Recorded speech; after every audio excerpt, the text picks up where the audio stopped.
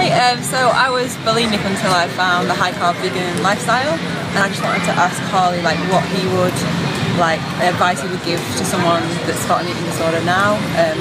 Kind of want to make the video that I would have liked to have seen at the time when I found this lifestyle. So what advice would you give to someone? Eat till you're about to vomit, and if you vomit, eat what you vomited. It might sound harsh, but it's true. Just choose good foods. You might fill up on fruit and rice and feel sick and go, oh, I'm getting a trigger. No, you're not. That's just in your head. You're eating good food, you're eating fuel. Go out and use your fuel. Live. Help others. Work in an orphanage, ride your bike to work.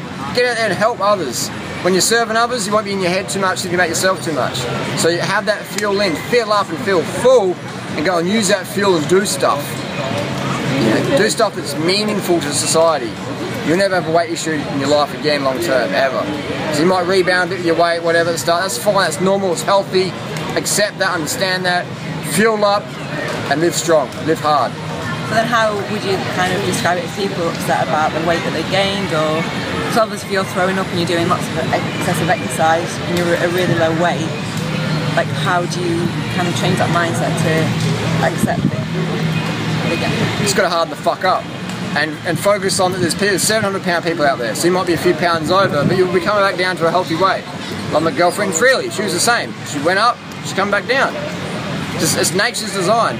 Nature is going to heal the body with excess fat, with excess fluid, so you're going to go up before you're coming down. That's good, it's healthy, it's normal. It's like hitting your hand against a brick wall and you get some swelling there.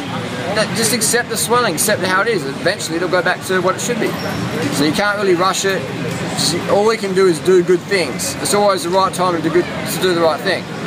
So carb up, get your sleep, get your water, get your little activities going, have fun. And help others. Put your energy into serving other people, helping themselves. Yeah, I definitely can relate to that, and I don't feel as bothered anymore. You feel good because you're helping other people help themselves. You know. Yeah. Like I was really conscious at first that I put weight on. I was like, because you're so like in your head, like all you're bothered about is weight and size, and only like maybe the last year or so that when I've gained the weight, I just don't really care as much anymore. And like it is just to have a purpose other than the size of your body, and yeah.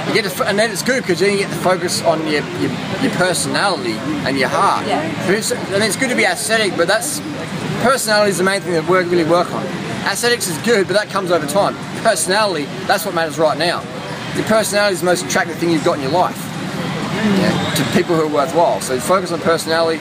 Aesthetics comes with it over time. Be it slim, fit, whatever. But too many people focus on that and neglect their personality, and they're just nut jobs to be around. Like I was like, but even when I was at my slimmest, I hated myself then. Like, that's right. And I was just a crazy person to be around, and I like myself much more now, even though I'm bigger. And yeah, don't worry so much about it, because then you're concentrating on who you are rather than just if you can fit in your jeans or how you look on a night out. Yeah. If everybody was blind, how many people would you impress? Pretty much. Yeah, that's a good saying. I mean, you'll get thin and slim long term, but don't worry about that. That comes in the post. If you were blind, how many people would you impress? Work on that. Keep carbing up, eating up, sleeping up. Results are in the post aesthetically, but in the meantime, heart and mind, personality, build that. Deal with it. Alright.